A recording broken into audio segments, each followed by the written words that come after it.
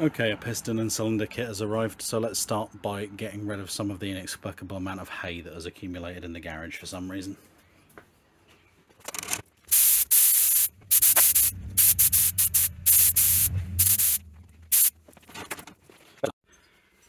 Next, I think we'll get rid of the leftover gasket on the main engine case.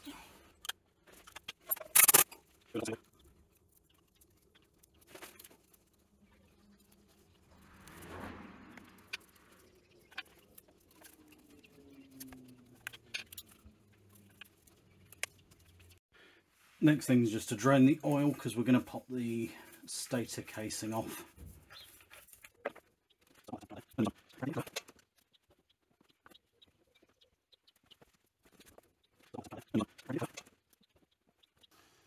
Now, if you're wondering why I've pulled the stator case, it's because I'm 99.9% sure, looking at the parts diagram, that when the timing chain tensioner came out, it dropped a washer that fell down into the casing here, behind here, and I really hope it's going to be at the bottom. In fact, I think I can see it. If it's not there, I'm happy. If it is there and I can get it out, I'm happy. Didn't want to leave anything to chance, don't want to rebuild it and then suck up a washer and destroy it almost instantaneously. So I'm just going to go and get the magnet and see if I can find anything down here. If not, I've got a new gasket. We'll pop that on.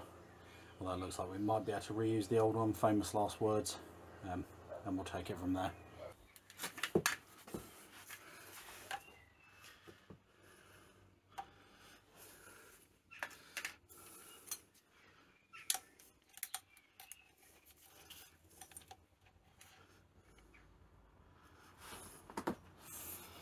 There you go. That's why we do stupid things like double check. That was right on the edge of finding its way down the hole into the very bottom of the engine casing where we wouldn't have been able to get it, so even just running that would have put us in a bad place. Shall we get on and put the engine back together now? Okay, after a few brief rounds with an uncooperative gasket and also the timing chain, which decided to jump off of the lower sprocket, so I had to fish that back on because you can't get to it from under here. I put this back on loosely because I'm firmly of the opinion I'm going to drop something. But yeah, now it is time to replace the O-rings on the jug, or I suppose install them, because we've got a new jug, which is down here. Yeah, we'll install those and we'll get the piston with its rings on it into the bottom of the bore, so that as we hover it over we can install the piston, put the pin in, put the clips in. That's going to be quite a juggle, so I'm not sure how much of it you're going to see, and then we can push the whole lot home, so wish me luck. Okay, having had a brief heart attack and trying to remember where I left these, which are the dowel pins for the head, and worrying that I'd sent them to the machine shop along with the head. It turns out they're all organised perfectly in a decent place. Okay, apologies for that. Brief interruption from the neighbour. Kids threw their ball over the back fence. We had a good chat about motorbikes in the meantime. It's the simple things. So next thing is piston rings and checking the gaps on them before we install them. Not that it matters because we're going to install them anyway. This shiny ring here is the top ring. It's a Chinese ring, or sourced from China. I knew the piston and ring manufacturer, but it just says, you might be able to see it there, DY, if you're watching in high enough quality. So this is the top ring. Easy to remember.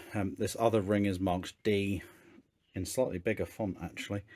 On this side you may see it, you may not. There's that little silver speck there. There's the second ring and it's black. So we want to measure this tolerance here when it's in the cylinder. So before we do anything, let's lube up so that we don't ruin anything.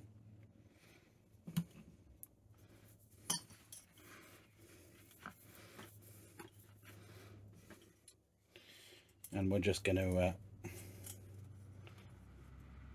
suggest this ring into the cylinder.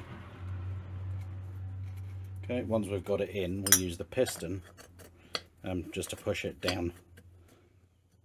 I'm just going to use a ridge on the piston to make sure it's straight, and then at some point around here we'll find the break in the ring, the gap in the ring, hopefully. Well, that does seem to have disappeared. Okay, so I've just briefly brought the ring right up to the top for you. This is not how you should do it, but it serves as a good opportunity to show you. This is where the gap is, and on the piece of cardboard of truth are the measurements for the top, second and oil ring. The gap needs to be between these two numbers basically, so I've got 0.15 in the feeler gauge, and I cannot fit that in that gap, no matter whether it's up at the top of the cylinder or pushed down by the piston.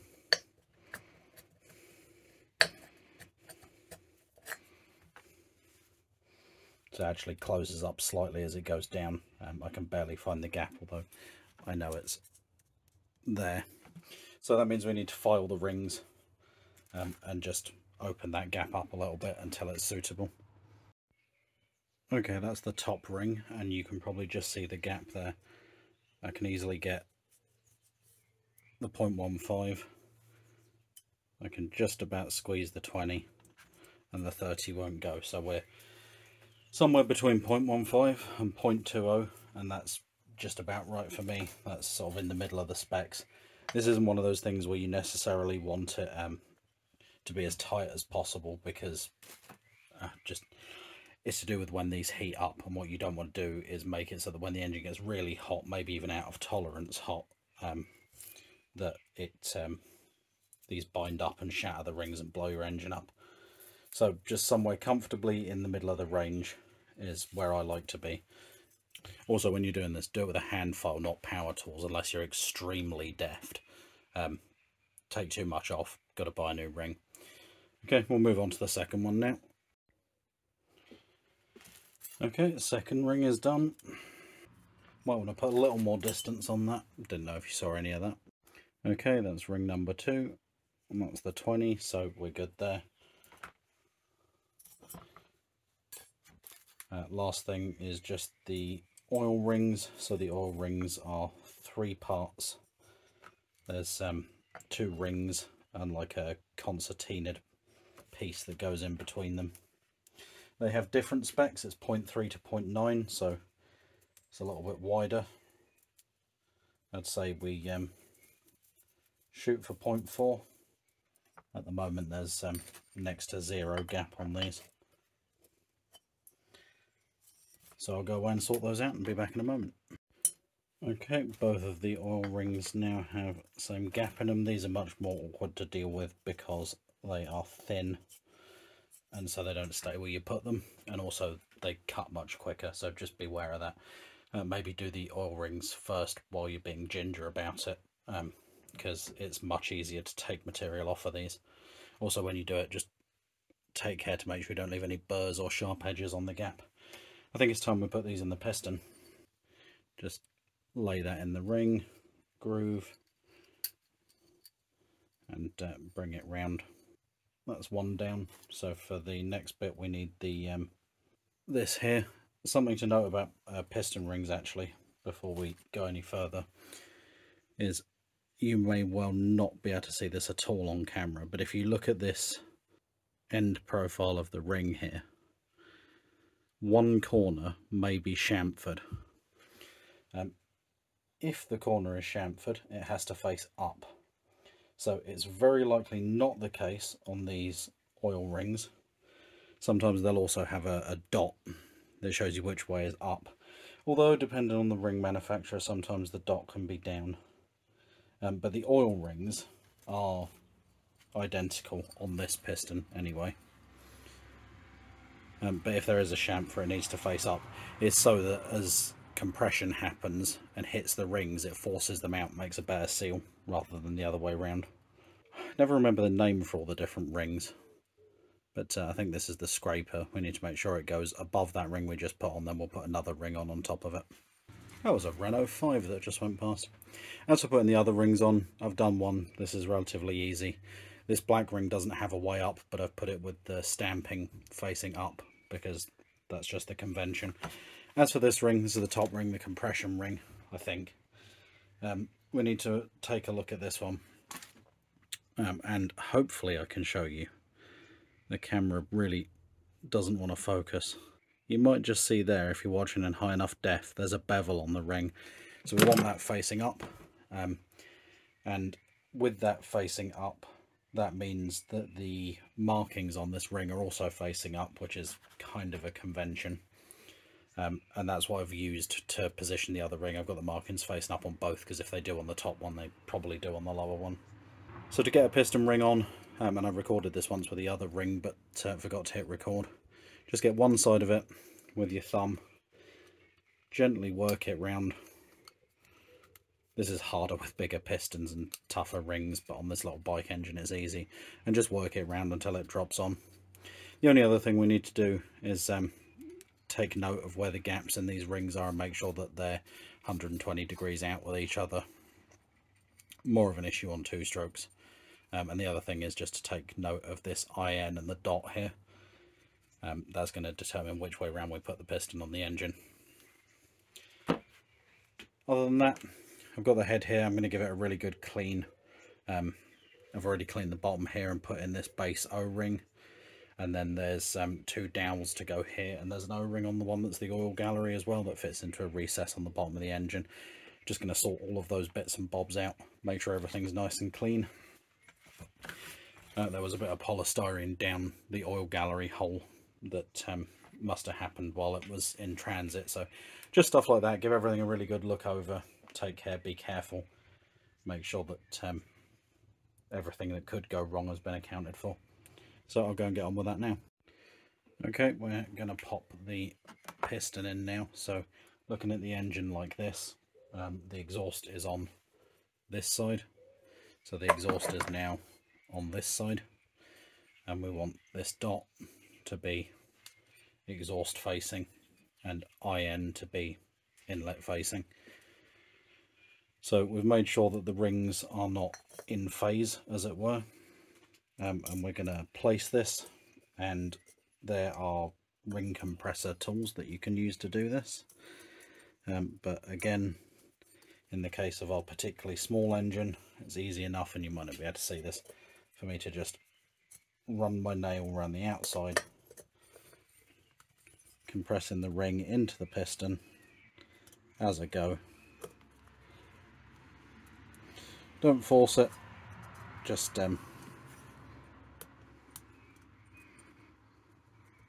slowly but surely. Okay, there's one ring in. Sorry, I'm knocking you about all over the place. We'll find the gap on the other one because it gives us a good visual indication of what's going on. Okay, and so carry on like that essentially until you get the piston in. And don't forget, while you're moving it around, you want to make sure that the inlet and exhaust markings stay in the right places. Okay, the piston is in now, and I've just pushed it up and down on the bore. You can see a nice pattern of the lube has been left behind. Just give it a good visual inspection, make sure there's no scratches or anything that might indicate a ring is broken. Make sure the piston's aligned, and then we're nearly ready to put this back on the bike. What we've got to do now is get it aligned, get it like this, and we're going to push the piston back out. Not so far the rings come out, but just far enough that we can see the ends of the hole for the pin. Okay, so you want to now decide what way round you're going to be working on the bike. So it's going to be like this for me, and so the side facing away is going to be that hole there. So if I flip it over, I'm going to want to put one of the circlips that holds the piston into this hole, and then when we get everything over to the bike, we're going to align it, we're going to push the pin through, and we'll put the other circlip in on the side that's facing us. Make sense? These are a little horror. If you get this wrong, it will go flying across the workshop. I was always taught to go with the open end in first. Of course, the piston's going to want to move around. This is the easier side because the pin isn't in yet and we're not working over the open engine casing. So we just push that into place. It's not quite gone home, so just make sure There we go, it's completely home, and I always try to make sure the gap is opposite the little cut here that's designed to help us get it out. I'm just going to check, make sure it's in the groove all the way around. It's not going to go anywhere. If that lets go, your engine's toast. So, looks good to me. We're nearly ready to pop this whole ensemble on the bike. So as we said before, the dowels that go in here are already on the bike. And then the only other thing we have to worry about is that one of these, I think it's this one, is the oil channel that lets oil come up to the top of the engine.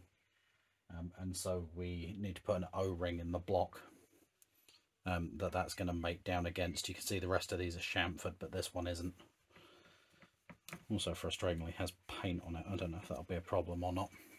I don't want to take anything too abrasive to this, because that's just asking to wreck things. So I'm just going to go away, take a second, have a look at all of this, make sure that I'm not doing anything catastrophically stupid, and then we'll put this together. This may be one of the most stressful things I ever choose to do on camera. You're quite far away and zoomed in, so if the image is a little weird, that's why. I've got the pin halfway in on that side.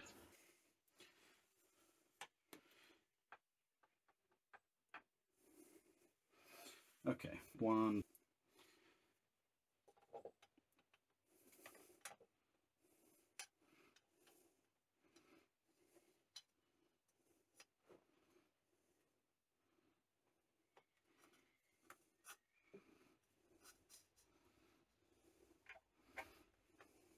The pin is in, the wrist pin or gudgeon pin, depending on your affiliation. And so now what we need to do is to get the other circlip in on this side.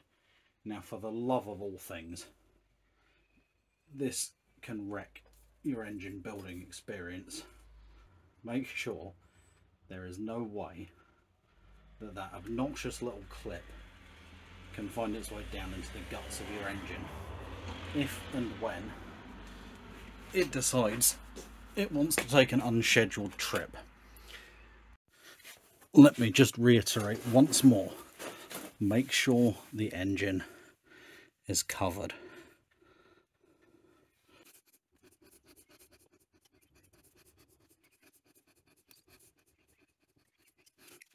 You may or may not be able to see anything, but the clip is now in. I'm just going to check that's seated and I'll bring you back. Okay, the pin's in.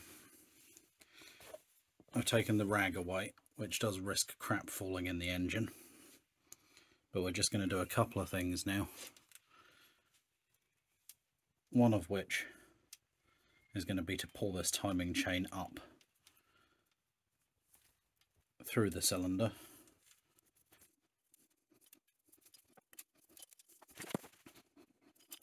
Like so. It's quite important to make sure you keep tension on this, because in my experience it has a habit of jumping off of the cog at the bottom. And we're just going to gently, as we can muster, bring that down a little bit further so that we can check out the gasket, make sure it's in the right place, make sure that rear O-ring that I don't know if you can quite see at the back there, make sure that's still in place.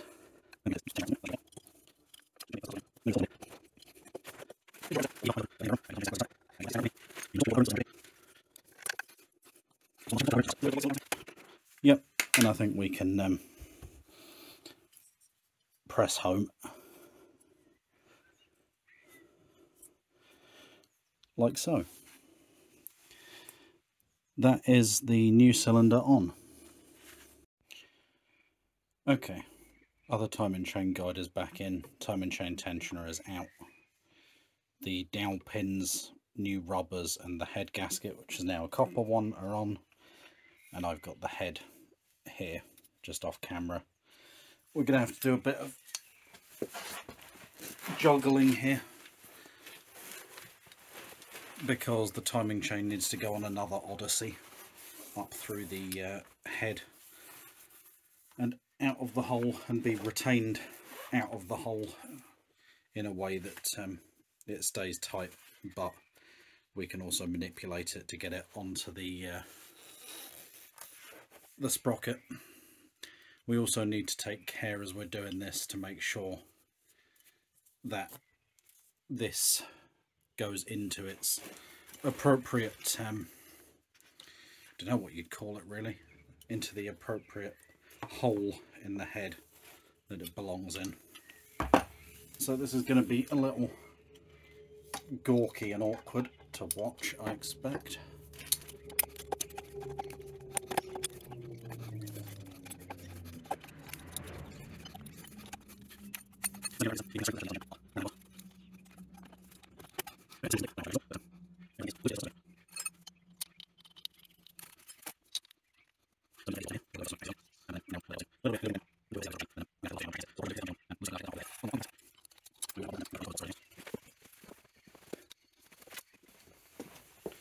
Should also bring in the torch to make sure that the timing chain guide is where it's supposed to be, and it is.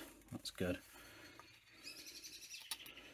We can take a look down there, make sure the timing chain is still where it needs to be. Okay, the head's on and loosely tightened down, all the hardware's in place. It's just loosely tightened down enough that we can do the timing. If we drop the chain, we can take it back off, and once we've got the sprocket on and the timing sorted out, we'll bolt everything down to spec, I think. But first I've got to pop on these brackets that go here, and I've just stuffed a rag in because there are small bolts that look like they want to drop down into the engine.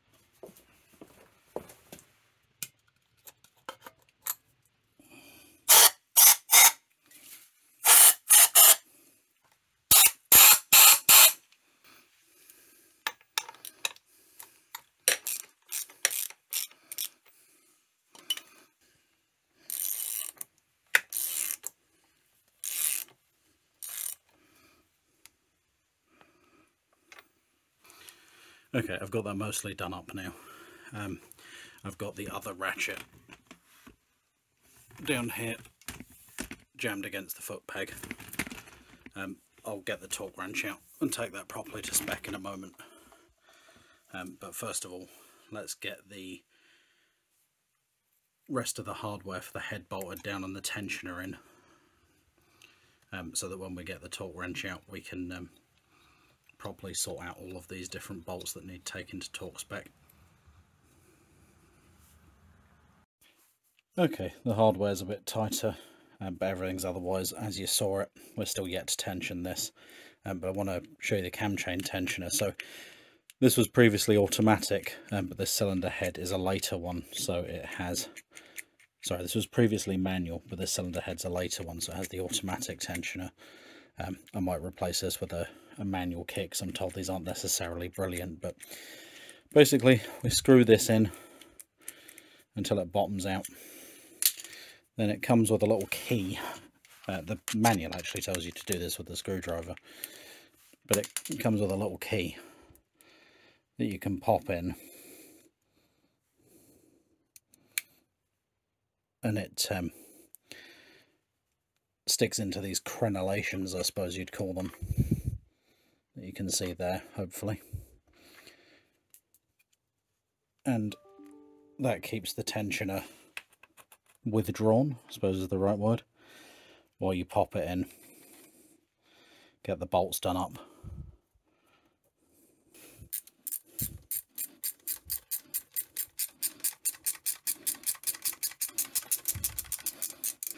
Okay, now we can pull that out and hopefully... Well, it looks like we've hit a snag. The automatic tensioner doesn't appear to be as long as the manual one, and so it's not making contact with the that thing, the cam chain guide. I think the holes on the side of the head are a different size for the two different tensioners. Yeah, that looks fully extended. Just going to go back to the bench and compare that to the manual one. Well, sorry ladies and gents, it's getting late, and that cam chain tensioner, I've just picked up the old one and sort of offered it up. The old one is considerably longer, so I'm either missing a few bits or the tensioning arms that go inside. I can't remember the word for them. I read it about 5 minutes ago. I think they're slightly different. Probably got more of a nubbin on the back to press against the auto tensioner. I'm going to have to go back to the workshop manuals, find out the part number differences. They're going to be another one of those parts that seemingly rocking horse poo. So I've got to do that. There's no way I'm going to manage that tomorrow, unless by some miracle somebody locally has one. But I didn't have much luck for that with the engine, so I doubt I'm going to have much luck for a very specific part like this timing part. So that's Dreams of Journey Up the Seine done for. I'll post another video when I've got the right parts to sort this out. Hopefully it's not too long. Have a good evening. Ta.